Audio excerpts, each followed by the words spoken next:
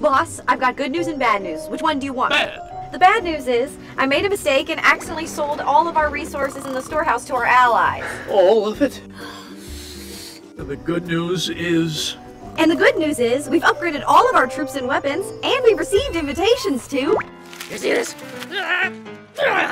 all that hard work gone. Troops ain't gonna do us any good. We've got no resources to develop nothing. We received invitations to form an alliance and exclusive information on how to increase power fast. And it's all in that file you just threw in the water. The British civilization gives the player a 5% attack buff for the archer unit and a 5% boost for the troop upgrade speed.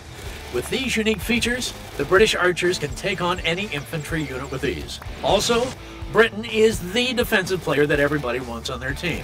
It adds 20% increase to the troop capacity for the Alliance. Invaders beware.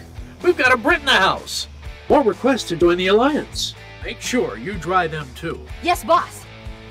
Glory once more.